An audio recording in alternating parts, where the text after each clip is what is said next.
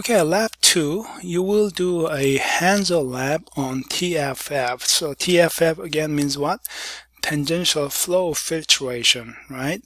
So yes, we have several TFF benchtop units in the lab. So you will get to use those to perform one of these two operations in the lab. One is purification of a dye molecule. Okay, so we have a mixture, yellow and blue dye molecules that have different sizes.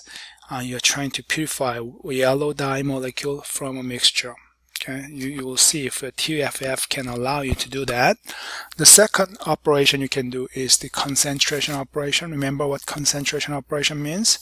Concentration operation means you will selectively remove the solvent only without losing your molecule. Okay, that's dissolved in the solvent. So by doing so, the concentration of your molecule will go up, okay, because you are just removing the solvent only. So you will use a very diluted blue dye solution, and from that you will remove the solvent, in this case the water, without losing blue dye. So blue dye will be very pale blue at the beginning, and if you do a concentration operation, you will see a kind of dark blue solution recovered at the end. Okay, so basic information about dye molecules that you'll be using.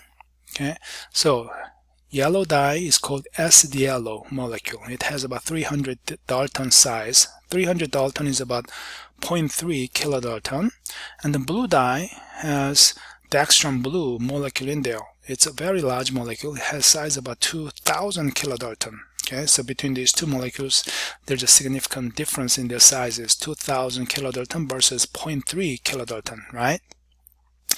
And then we have a TFF cassette that has a membrane with the pore size of about 10 kilodalton. Okay, so molecular weight cut up means any molecule that's larger than 10 kilodalton size will be cut up. Okay, will be captured as retentate. That's what it means. Okay, so they will go through the pore size as a flow filtrate. Okay, permeate. Okay, that's what it means. Okay, so which one do you want to do? It depends on what you want to be interested. So whatever the method you want to do, you will have to follow this operation instruction. The first thing you need to do is flushing the TFF unit, okay, with water, OFI water, nanopure water. Okay, so the entire system will be rinsed with that water. During the time, okay, you're going to carry out some simple validation process, that is pressure decay observation. So you'll have a pressure gauges maybe feeding in the flow, the pressure gauge, and then maybe filtrate pressure gauge, two of them, but you have to look at the feeding in pressure gauge and make sure it is maintained about 5 minutes of time point. About 15 psi is what you want to keep your flow rate at the pressure at. And once that's done, and the conditioning step will follow, but your dye solution is dissolved in nanopure water, so you don't need a separate conditioning step. Okay, and after that you can go ahead do the process, whichever you're going to do, purification or concentration. And then once that's done, you're going to do a CIP. Actually, the CIP should be done at the beginning as well, but we're going to stop it. We're going to, I guess, skip it. Okay, so just do one CIP at the end of your process. So after your operation is done, empty out the entire system, and then you fill the system with about 50 milliliter of 0.1 normal sodium hydroxide solution. And using the solution, you clean out whatever the leftover solution is still in the system. And once that's done, you're going to flush out the system with 70 mils of water again to make sure everything will be cleaned and residual sodium hydroxide solution will be gone. And during the time, you're going to observe your pressure decay again to make sure there's no damage on the membrane and no, I guess, disconnect in your tubing system. Okay.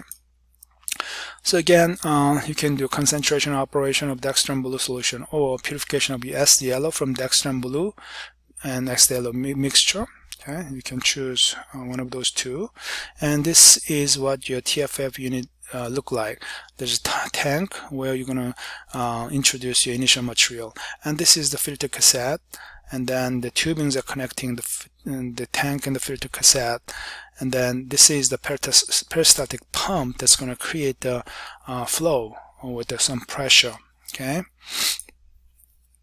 so if you're going to do the concentration operation, okay, so after doing the washing the system with nanopure water and pressure decay observation, you're going to add about 75 milliliter of dextran blue solution that's made up with 25 ml of dextran blue solution that's given in a bottle, and mix that with 50 milliliter of nanopure water. So you're diluting it out, right? And then out of that, save about 2 ml of solution as an initial material, because you're going to do a spectrophotometry assay at the end.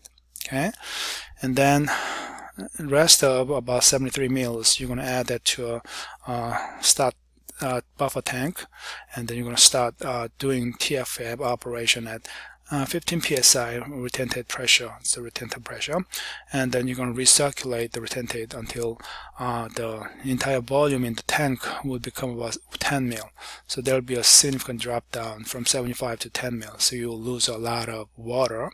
Okay, and during your operation, save about 5 of the permeate fraction. Permeate, so if you look at the cassette, there's a feed-in tubing, and there's a permeate tubing that's coming out, and then retentate tubing that's going back again. Okay, so from the permeate tubing, you're going to collect about 5 of the permeate fractions to make sure that there's no blue solution that's coming through there.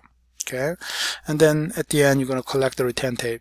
Okay, and once the operation is done, you will do a CIP in the unit, and again, after CIP, make sure there's no pressure decay to validate your cleaning.